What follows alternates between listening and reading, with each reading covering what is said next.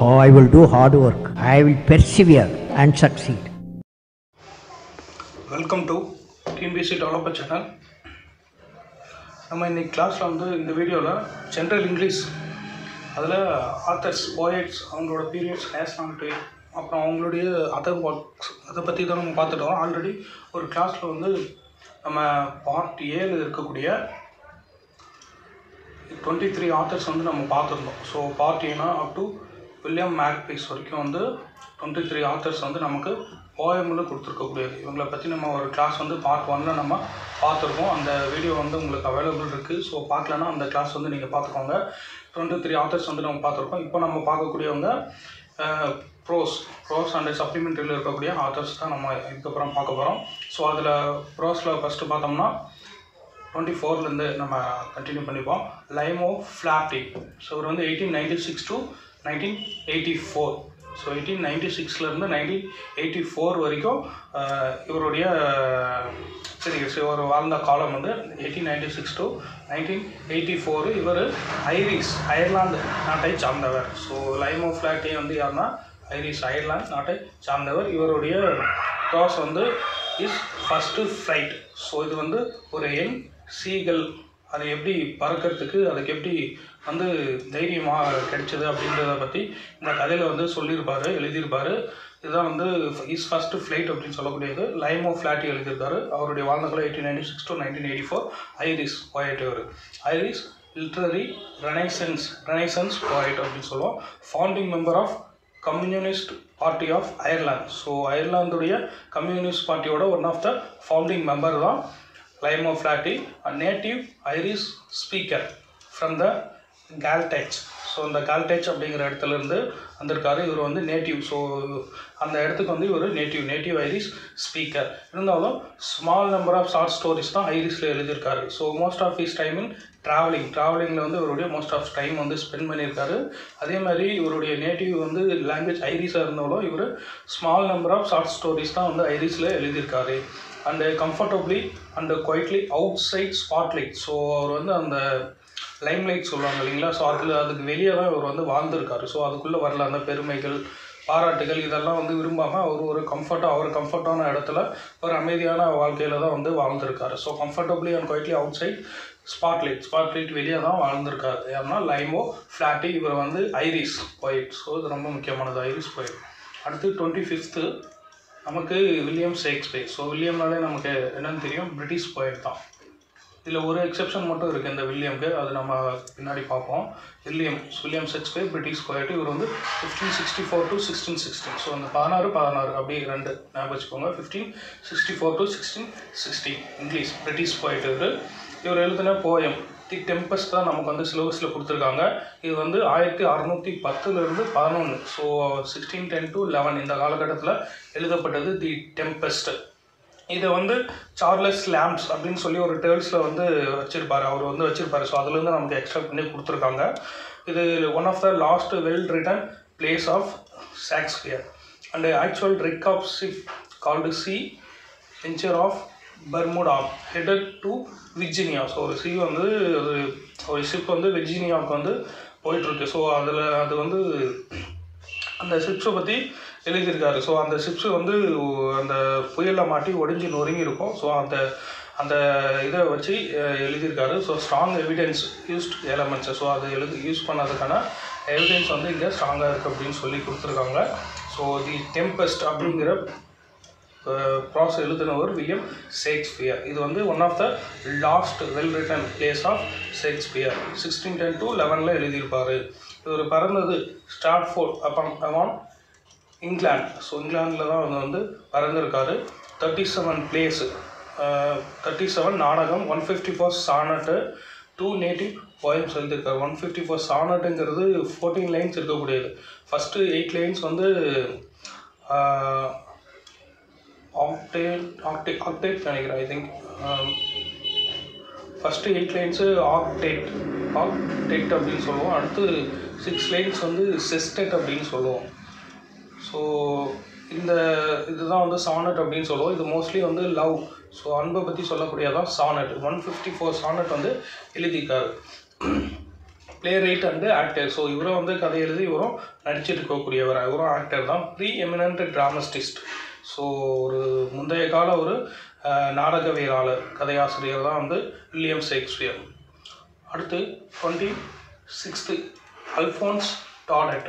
இவர் வந்து 1840 to 1897. So 42-97னா 57 years வந்து வாழ்ந்திருக்காரு. So 1840 to 97. ஸோ இந்த 18லேயே வந்து இவர் இறந்திருக்காரு. இவர் பிரான்ஸ் நாட்டை சார்ந்தவர்.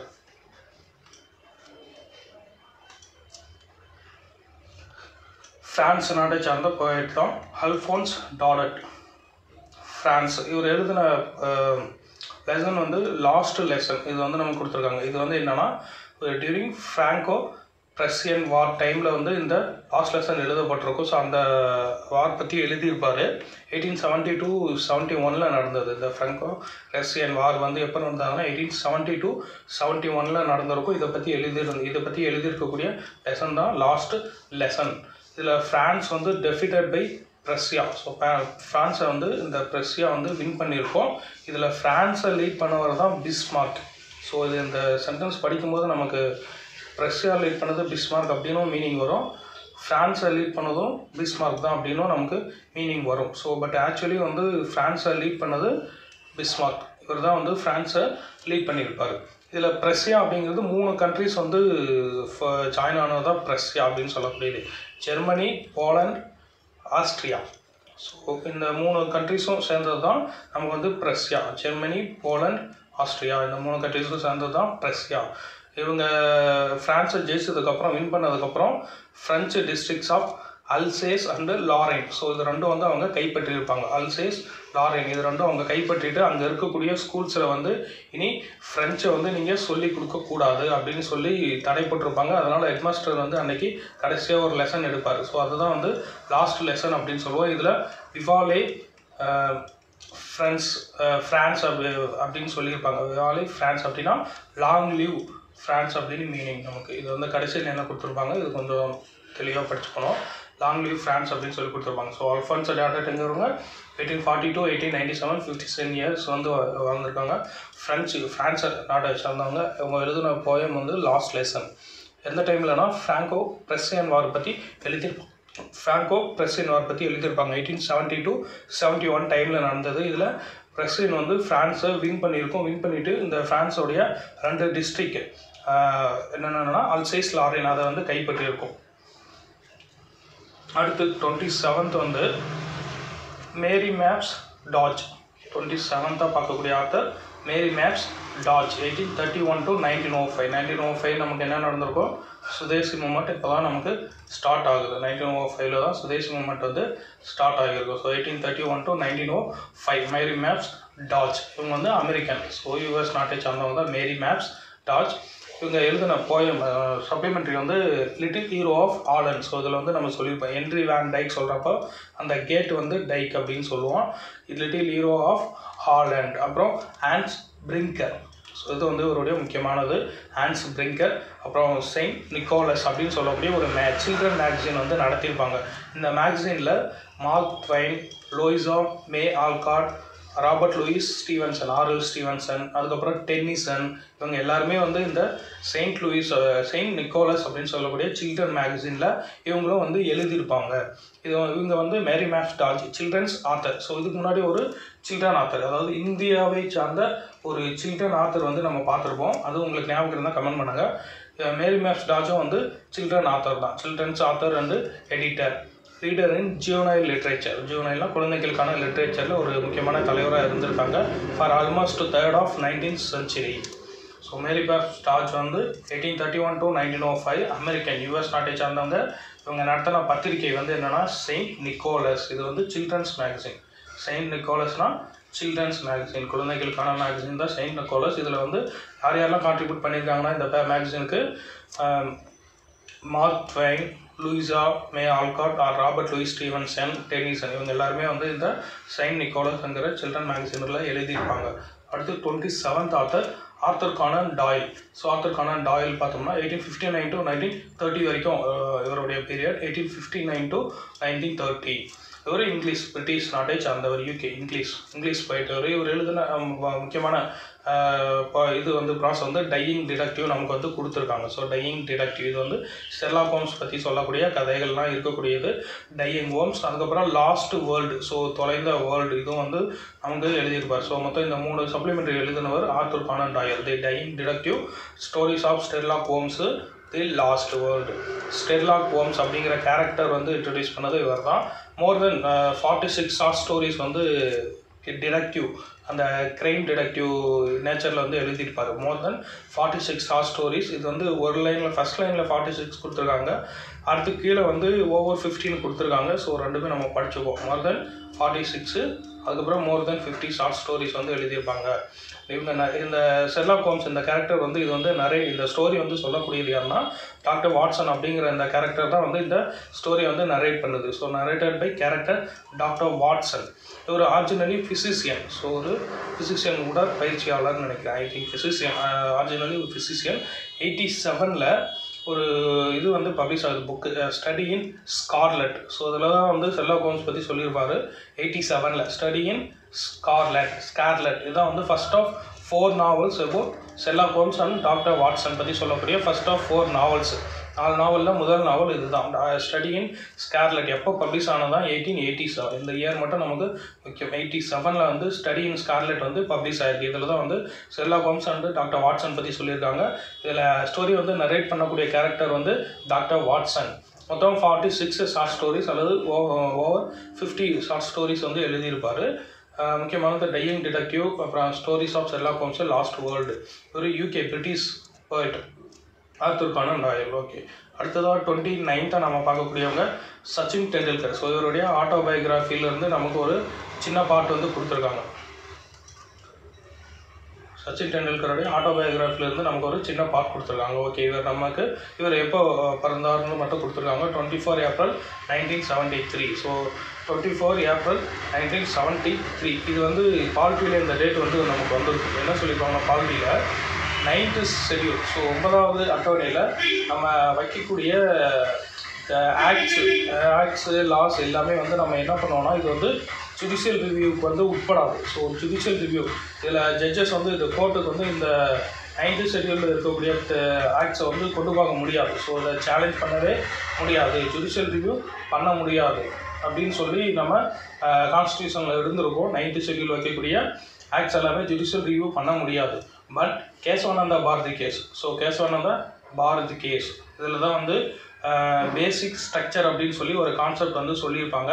இதில் வந்து என்ன சொல்லியிருப்பாங்கன்னா ஏப்ரல் 24 ஏப்ரல் 1973 இதுக்கு அப்புறம், ஸோ ஆஃப்டர் ஏப்ரல் 24 1973 இதுக்கப்புறம் 9th ஷெட்யூலில் இன்க்ளூட் பண்ண ஆக்ட்ஸ் எல்லாமே வந்து ஜுடிஷியல் ரிவ்யூ பண்ணலாம். ஸோ ஜுடிஷியல் ரிவ்யூக்கு உட்பட்டது தான் அப்படின்னு சொல்லி இந்த கேசவானந்தா பாரதி கேஸில் வந்து வெர்டிக்ட் கொடுத்துருப்பாங்க.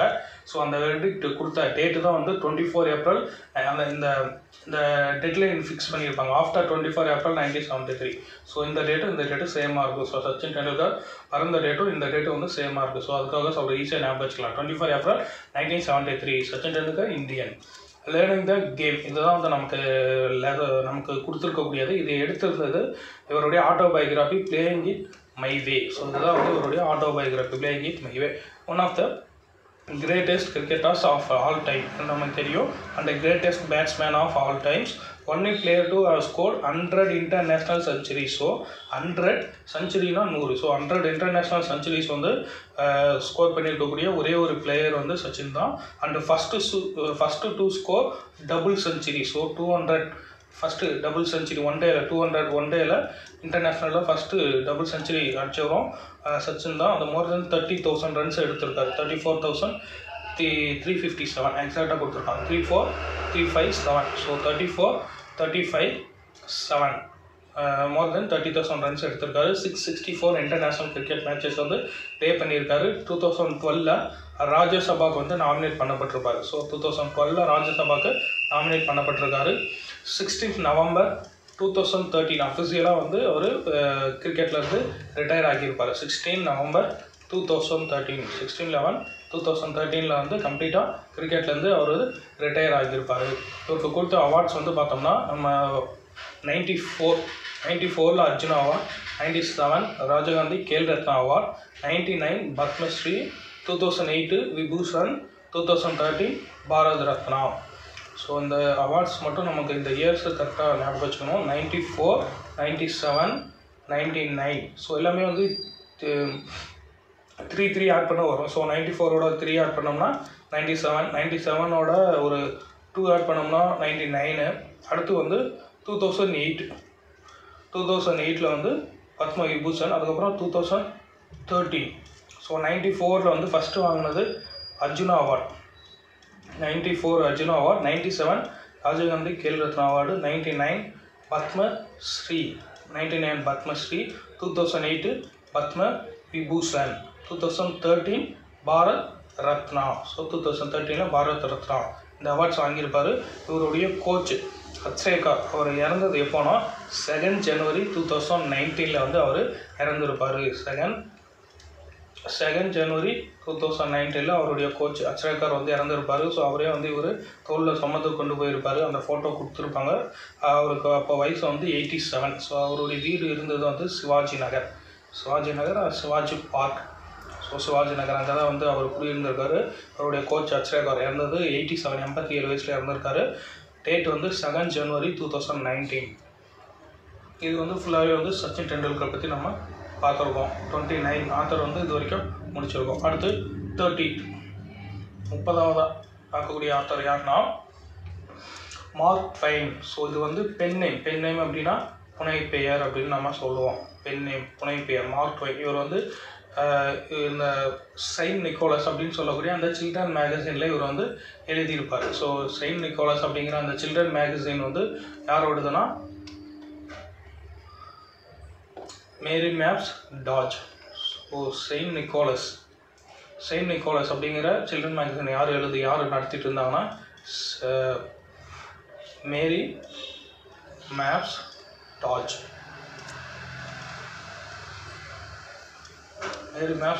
இவங்க நடத்தின சில்ட்ரன் மேகசின் தான் செயின்ட் நிக்கோலஸ். இதில் வந்து மார்க் ட்வைன் வந்து எழுதியிருப்பார். Mark ட்வைனுங்கிறது pen name. அப்போ இவருடைய இயற்பெயர் என்னென்னா சாமுவேல் லாங்கர்னே கிளமென்ஸ்.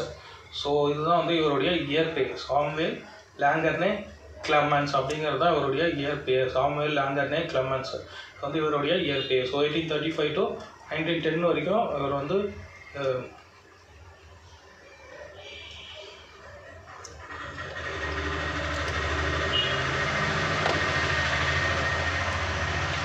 1835 to 1910 வரைக்கும் வந்து வாழ்ந்திருக்காரு. ஸோ 1835 இவருடைய 1835 to 1910 அமெரிக்க யூஎஸ் நாட்டை சார்ந்தவர் சாமுவேல் லாங்கர்னே கிளமென்ஸ்.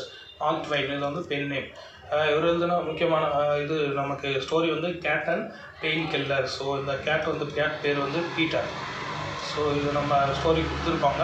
இதை எதுலேருந்து extract பண்ணியிருப்பாங்கன்னா adventures of Tom சாயர். So இதுலேருந்து நமக்கு எக்ஸ்ட்ராக்ட் பண்ணி கொடுத்துருப்பாங்க gate and the pain killer. அதுக்கப்புறம் அட்வென்ச்சர்ஸ் ஆஃப் டாம் சாயர், அப்புறம் அட்வென்ச்சர்ஸ் ஆஃப் ஹக்கிள்பெரி ஃபின்.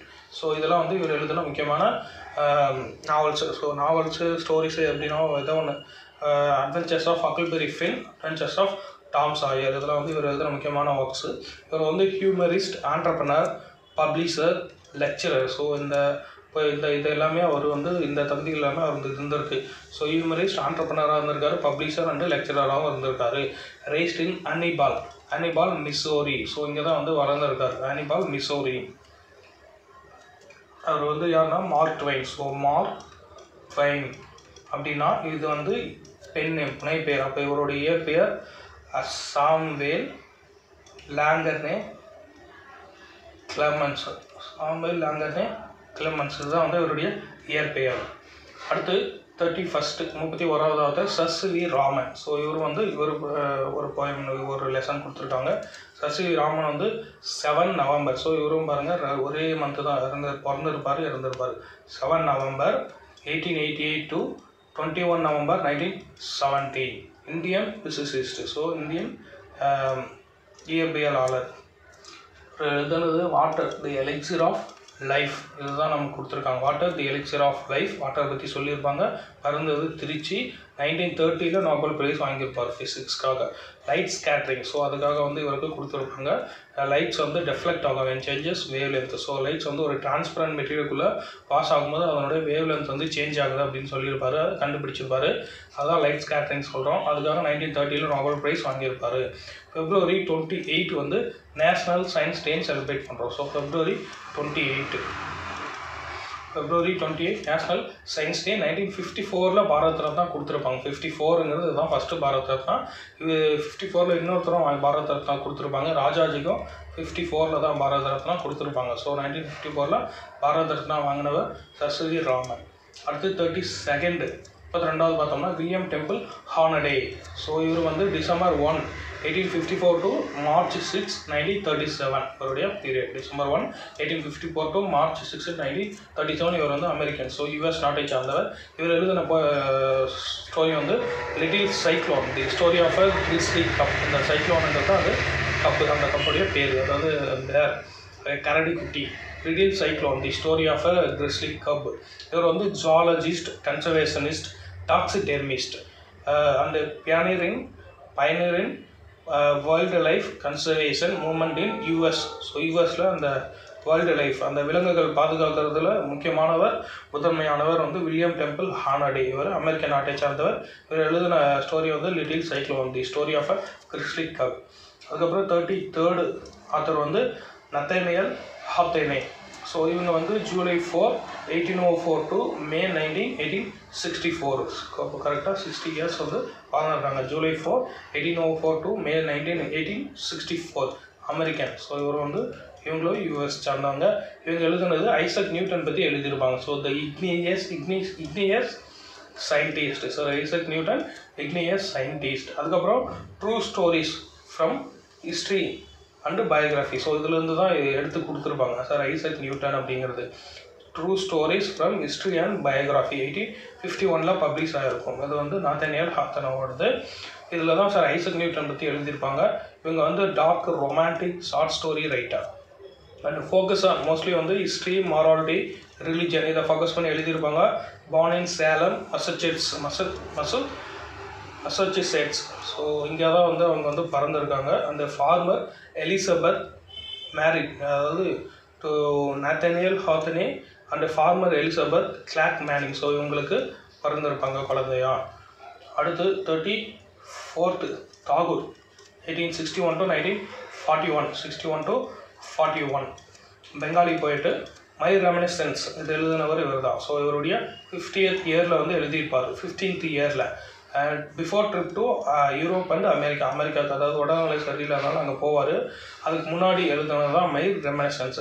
அங்கே போயிட்டு எழுதுனது கீதாஞ்சலி 1912 எழுதியிருப்பார். ஸோ இதுக்காக தான் வந்து அவருக்கு நோபல் ப்ரைஸ் வந்து கிடைச்சிருக்கும். Course of trip road first time in English. அதுதான் வந்து கீதாஞ்சலி. அந்த இங்கிலாந்து போனப்போ தான், யூரோப் போனப்போ தான் இவர் வந்து ஃபஸ்ட் டைம் வந்து கீதாஞ்சலி இங்கிலீஷில் வந்து எழுதியிருப்பார். கீதாஞ்சலி இதுக்காக தான் நோபல் ப்ரைஸ் கொடுத்துருப்பாங்க. ரவீந்திரநாத் தாகூர் இவருடைய காலம் வந்து 1861 to 1941 பெங்காலி போயிட்டு.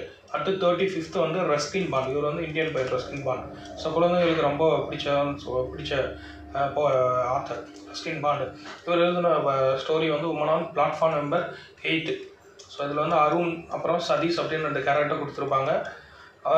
ரூம் ஆன் த ரூஃப் இது வந்து first novel. So Ruskin பாண்டோடைய first novel room on the roof. அதுக்கப்புறம் an island of trees, bond with mountains இந்த India I love, the bond with mountains இந்த இந்தியா ஐ லவ். இதெல்லாம் வந்து இவர் எழுதுன இந்த woman on platform 8, room on the roof, first novel an island of trees, bond with the mountains with India I love. Indian children. So Indian சில்ட்ரனுக்கு ரொம்ப படித்தவர். 1957 ஜான்ரிஸ் memorial award வந்து வாங்கியிருக்காரு. So 1957 simple will folk of Uttarakhand. So உத்தரகாண்டோடைய அந்த இல் folk, அந்த நாட்டுப்புற கதைகள், நாட்டுக்கதைகள் அதை வந்து எழுதியிருப்பார். அது எந்த மாநிலத்தை சார்ந்தவர்னு கேட்கலாம். Uttarakhand. Simple folk of Uttarakhand பற்றி எழுதியிருக்காரு. Simplicity and fluency of language இருக்கும். 92 சாகித்ய அகாடமியும் வாங்கியிருப்பார். ஸோ இது வந்து 92 அங்கே நமக்கு புக்கில் வந்து சாகித்ய அகாடமின்னு சொல்லியிருப்பாங்க. இயர் நம்ம தெரிஞ்சுக்கோங்க. 92 தான் வந்து சாகித்ய அகாடமி வந்து வாங்கியிருக்காரு. என்ன புக்ஸ்னால் அவர் trees still grow in the டெஹரா, our trees still grow in தி டெஹரா அப்படின்னு சொல்லி இங்கிலீஷில் எழுதியிருக்காரு. ஸோ இந்த நாவலுக்காக தான் சாகித்ய அகாடமி வந்து வாங்கியிருப்பார். 92 இங்கிலீஷில் எழுதின அவர் ட்ரீஸ் ஸ்டில் க்ரோ இன் டெஹரா, இதில் தான் வந்து சாகித்ய அகாடமி வந்து வாங்கியிருக்காரு 92ல் ரஸ்கின் பாண்ட். அடுத்து 36 பார்க்கக்கூடியவர் நம்ம ராஜாஜி 1878 to 1972. ஸோ 78-72 ஒரு இந்தியன் நோஸ் ஜுவல். இந்த ஸ்டோரி தான் நம்ம கொடுத்துருக்காங்க. நோஸ் ஜுவல் இதில் வந்து 2 குருவி, அதாவது ஃபீமேல் அண்டு மேல் குருவி, கணவன் மனைவி. ஸோ அந்த குருவிகள் வந்து இந்த மனிதர்களை பார்த்து கிண்டல் செய்யும், இவ்வளோ பேராசையாக இருக்காங்க இந்த மனிதர்கள் அப்படின்னு சொல்லி. அதுதான் இந்த ஸ்டோரியில் கொடுத்துருப்பாங்க. நோஸ் ஜுவல் இவர் பிறந்தது Thorapalli, Krishnagiri district. Last governor general of India. So இந்தியாவுடைய லாஸ்ட் கவர்னர் ஜெனரல் இவர் தான். அதே மாதிரி ஃபஸ்ட்டு இந்தியன் கவர்னர் ஜெனரலும் இவர் தான். First Indian governor general of இந்தியாவும் ராஜாஜி தான். அந்த லீடர் ஆஃப் ஐஎன்சி, காங்கிரஸோடைய லீடராக இருந்திருக்காரு. Premier of Madras பிரசிடென்டி, governor of west Bengal. So west பெங்காலுடைய கவர்னராக இருந்திருக்காரு. அதுக்கப்புறம் இண்டிபெண்டன்ஸுக்கு அப்புறம் வெஸ்ட் பெங்காலுடைய கவர்னராக இருந்திருக்காரு. மினிஸ்டர் ஃபார் ஹோம் அஃபேர்ஸ் இப்போ அமித்ஷா இருக்கார். ஸோ அந்த போஸ்ட் வந்து ராஜாஜி வகிச்சிருக்காரு. அதுக்கு முன்னாடி ஆரம்ப காலத்தில் minister of home affairs and CM of Madras நமக்கு தெரியும். 1954 வந்து பாரத ரத்னா வாங்கியிருப்பார். இதே 54 தான் நம்ம சர் சி ராமனுக்கும் நம்ம பாரத ரத்னா கொடுத்துருப்போம் 1954. அடுத்தது கடைசியாக நம்ம ஃபைனலாக பார்க்கக்கூடிய author 37th author Nehru. 14 November நமக்கு தெரியும். 89 to 27 மே நம்ம மிஸ் ஆகிருக்கு. 27 மே 1964 லாங்கஸ்ட் சர்வை பிரைம் மினிஸ்டரும் அவர் தான். So Jawaharlal Nehru Indian. இவர் எழுதின புக்ஸ் நம்ம கொடுத்துருப்பாங்க. என்னன்னா கிளிம்சஸ் ஆஃப், அதாவது லெட்டர்ஸ் எழுதியிருப்பாங்க. அந்த லெட்டர்ஸ் தான் புக்ஸாக பப்ளிஷ் ஆகும். Glimpses of world history. Glimpses of world history 1942 வந்து பப்ளிஷ் ஆகும். டோட்டலாக 196 லெட்டர்ஸ் வந்து எழுதியிருப்பார். அந்த லெட்டர்ஸ் வந்து 4 இயர்ஸ் வந்து பிரிசன் சிறையில் இருந்தப்போ எழுதியிருப்பார். 4 வருஷம் மொத்தம் சிறையில் இருந்தப்போ எழுதியிருப்பார் 196 லெட்டர்ஸு. அது வந்து 1942 புக் ஆஃப் பப்ளிஷ் ஆகுது. அதுதான் கிளிம்சஸ் ஆஃப் வேர்ல்டு ஹிஸ்ட்ரி.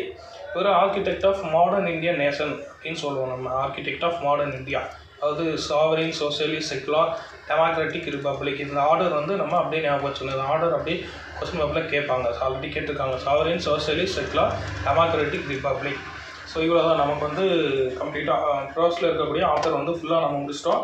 டோட்டலாக 37 ஆத்தர்ஸ் வந்து இருக்காங்க. இது நீங்கள் நோட்ஸ் எடுத்து படிச்சுக்கிட்டிங்கன்னா உங்களுக்கு நம்ம இந்த ஆத்தர்லேருந்து என்ன கொஸ்டின்ஸ் கேட்டாலும் நம்ம ஈஸியாக நம்ம மார்க் வந்து ஸ்கோர் பண்ணிட முடியும். தேங்க்ஸ் ஃபார் வாட்சிங்.